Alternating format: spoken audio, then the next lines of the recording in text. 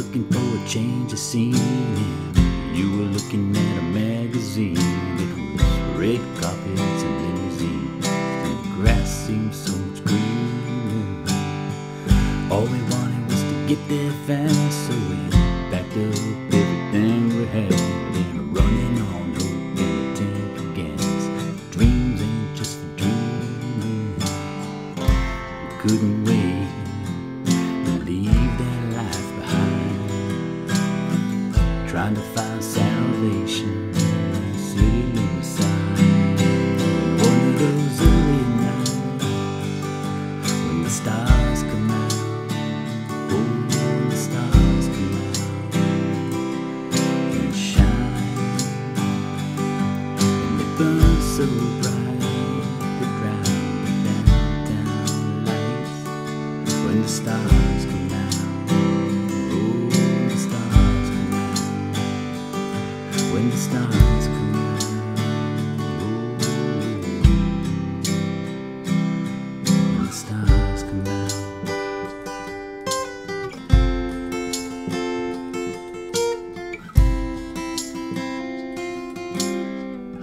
Hey there friends, how's it going? This is David Potts with Song Notes, and today we're looking at Chris Stapleton's song, When the Stars Come Out. This is my favorite of all his songs, so I really can't wait to teach it to you. I'm going to be doing no capo, right? He has capo 3rd fret when he plays this, but with this no capo version, you're still going to use regular chords, right? Key of G stuff here, but you can still play over Chris Stapleton's version, which is good stuff, okay? For the intro, I'll show you how he does it, but I'll also show you a simplified version. We're going to be on the thinnest 3 strings. It's way easier to play in my opinion, so I'm excited that I finally worked that out, and I'm going to share it with you. For strumming patterns, I have a few options as per usual. So let's get into it. I do have a drumming track available to play over, as well as a sort of video play along with just the chords on screen, you know, no singing, none of that. That way you can practice your soloing, you can practice your strumming, practice the intro. It's a great little practice track. That's all available at my website, songnotes.net. I also have a full play along cover if you just want to watch me play the song from beginning to end, see how it really sounds when I put this arrangement together for you. So let's get into it. I'll see you on the other side, friends. If you're looking for more Chris Stapleton after this one, I have many more of his lessons over on my site, so check that out, songnotes.net. I'm almost at lesson 500. Thanks to all of you who are supporting me over there. It's really appreciated. So onward we go. Let's learn this song, and I'll see you on the other side. Okay, so the intro to this song. Let's look really quickly at how Chris Stapleton does it, then I'll show you the simpler version, and you'll see how much simpler it is and easier to play, right? Now, Chris Stapleton's using sort of this voicing of a G. It's on frets 10 and 12. You don't really need to learn it necessarily, but just know that the crux of it is on frets 12, 12, 12, on the 4th, 3rd, and 2nd string. Then the F is the same pattern, it's just everything is 2 frets lower, right? So 10, 10, 10. Now for the C, he's going down to 5, 5, 5. Okay, same thing where we're just sort of adding on the 2nd string, we're going 1 fret higher than whatever we're barring, right? Now for the G, we're just gonna play this sort of triad right here, also on strings 4, 3, and 2. Okay, this is frets 5, 4, and 3. And then using our pinky on the 3rd string from 4th to 5th fret, we get this sort of melody. So the highlighted notes here represent the melody, right? The part you would hum.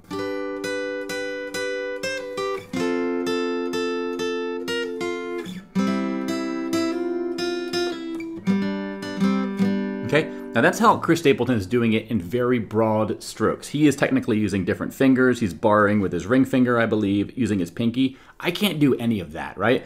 And even if you do the index finger barring that I was just showing you, you can pull it off, but it's not as comfortable and it's harder to kind of get clean tones in my opinion.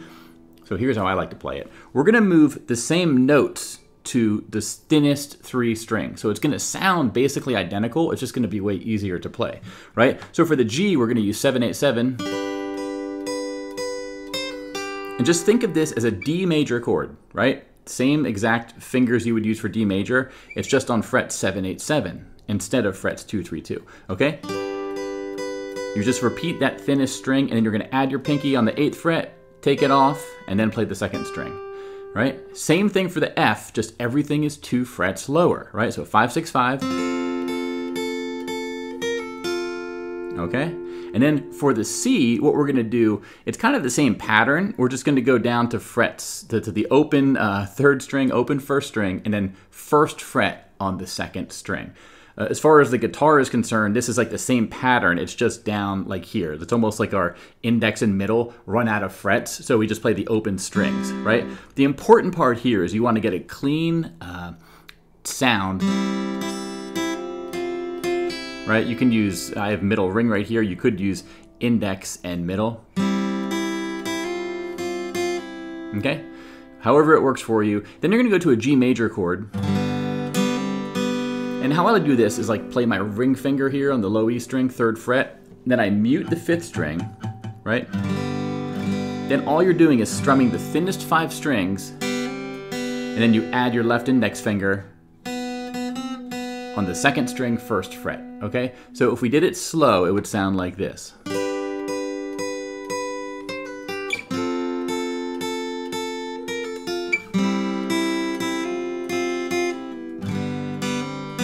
I'll do it one more time.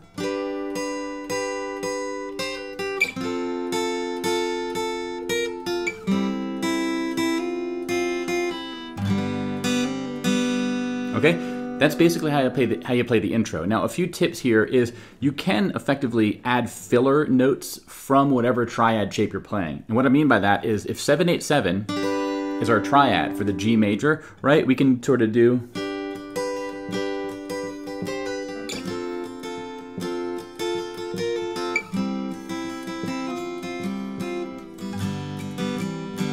Okay, you can add those sort of loose strums. It just adds some, it fills things out a little bit, right? For that G, you might have saw me do this trick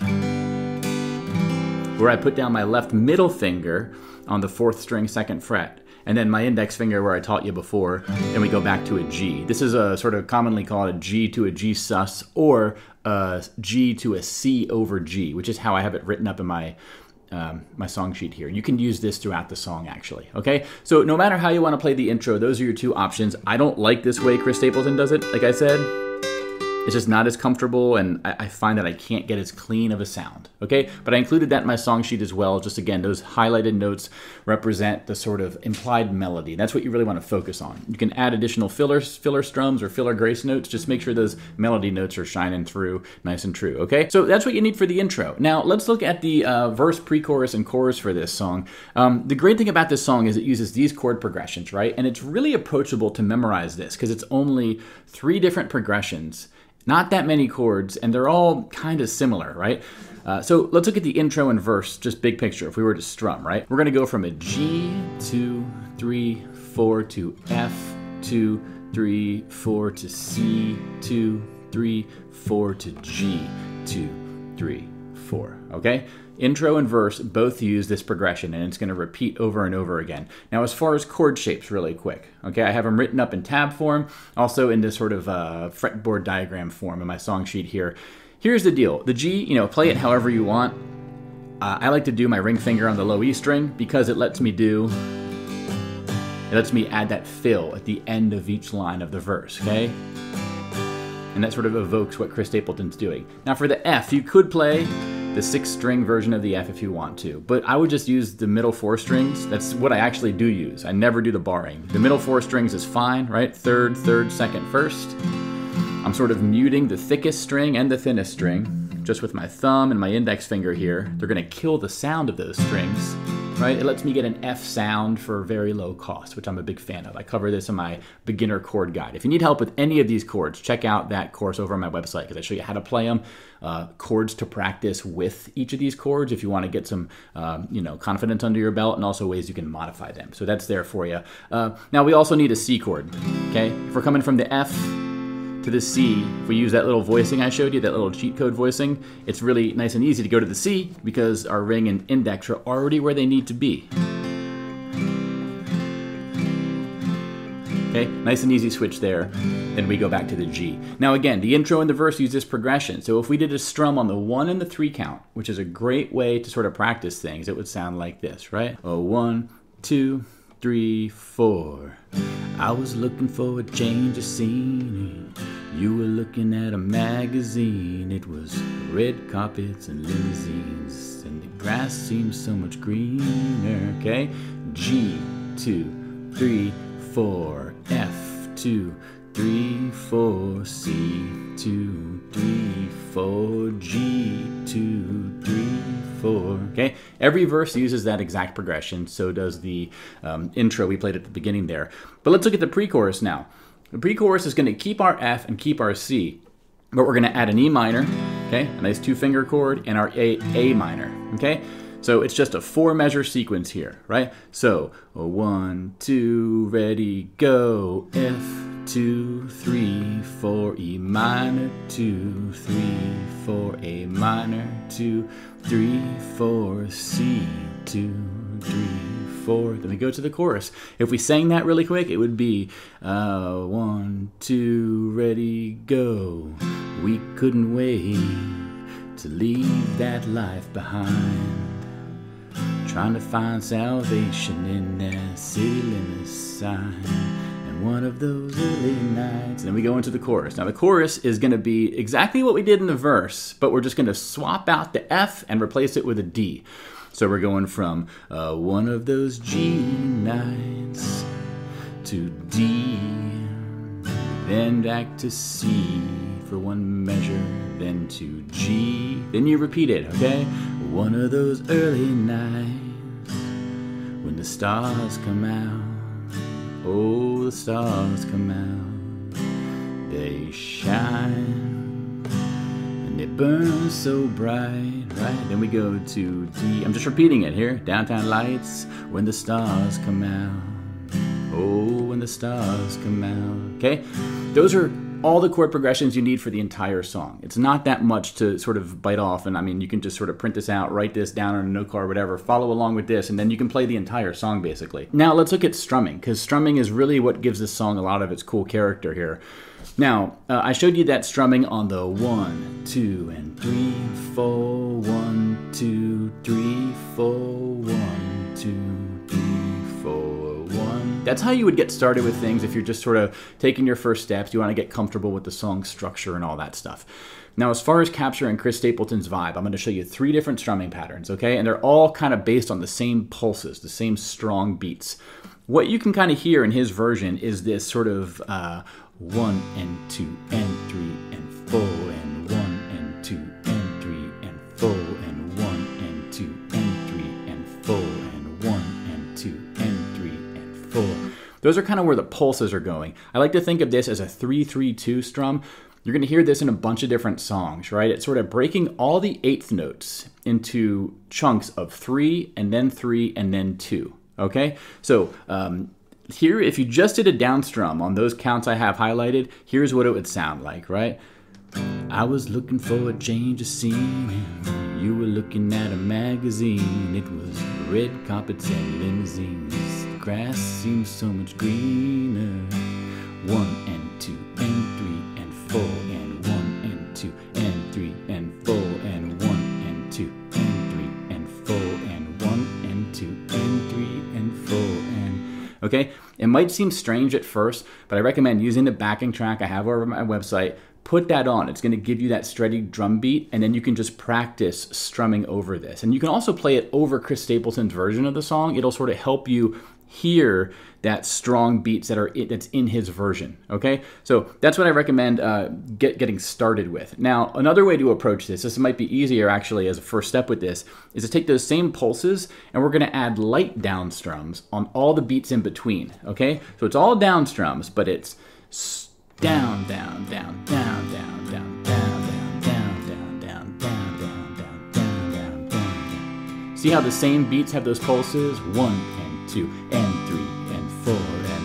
Let me sing the chorus for you. So, one of those early nights when the stars come out, oh, the stars come out and shine, and they burn so bright they drown the downtown lights.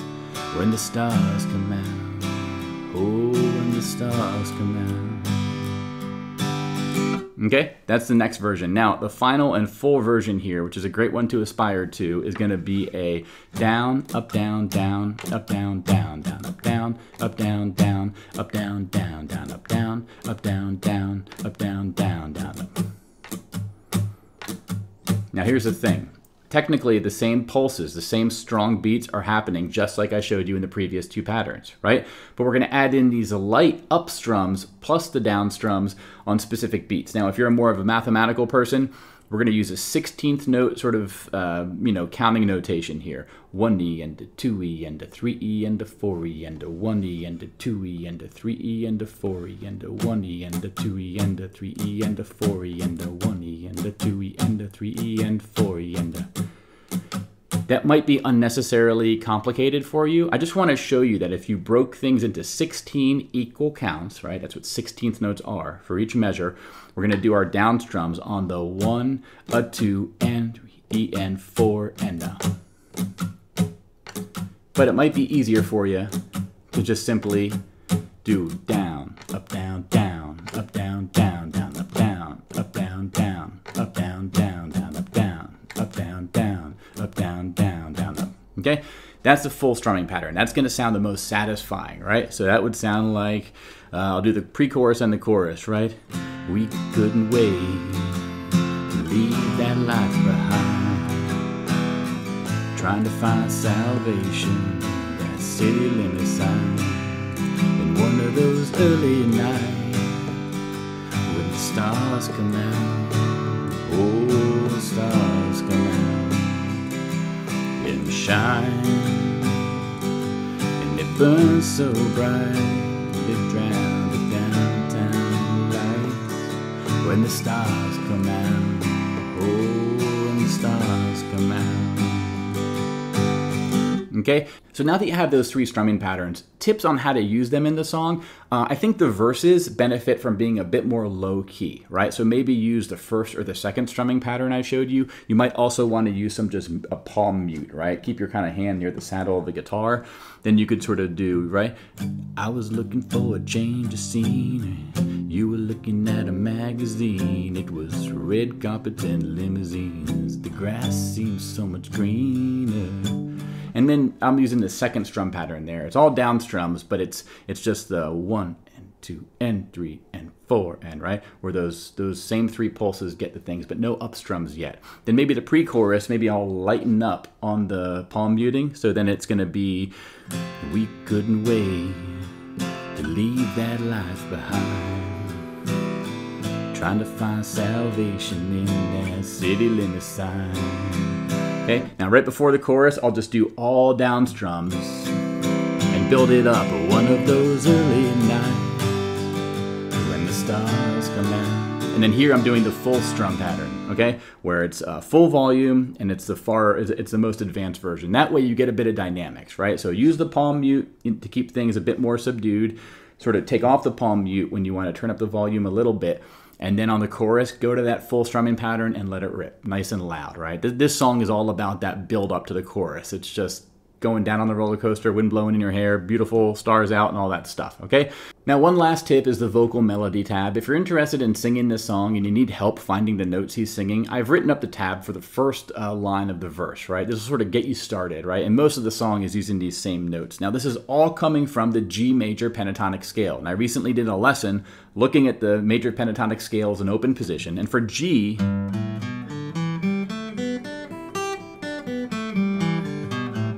it's a great one to learn because it's all based around this existing chord shape you already know, right? You're just sort of lifting off fingers and adding fingers on the second fret usually.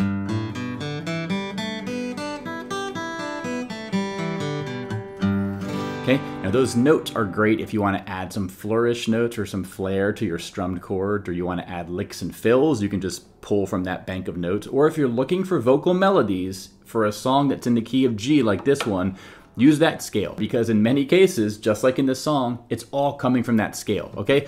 Now the approximated tab looks like this. Now this is not capturing every little scoopy-doopy nuance of Chris Stapleton's voice, so I'm not in that business, but basically, I was looking for a change of scene. You were looking at a magazine. It was red carpets and limousines, and the grass seemed so much greener. Okay, let me do it again.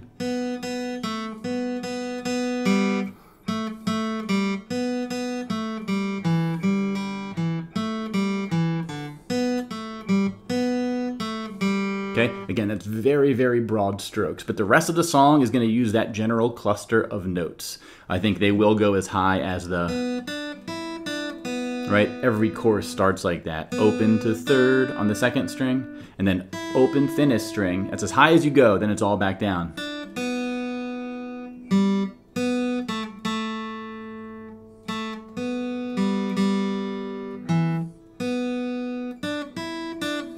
Okay, so again, it's all G major pentatonic. Learn your scales, because your pentatonic scales especially, because it's helpful for figuring out melodies just like this.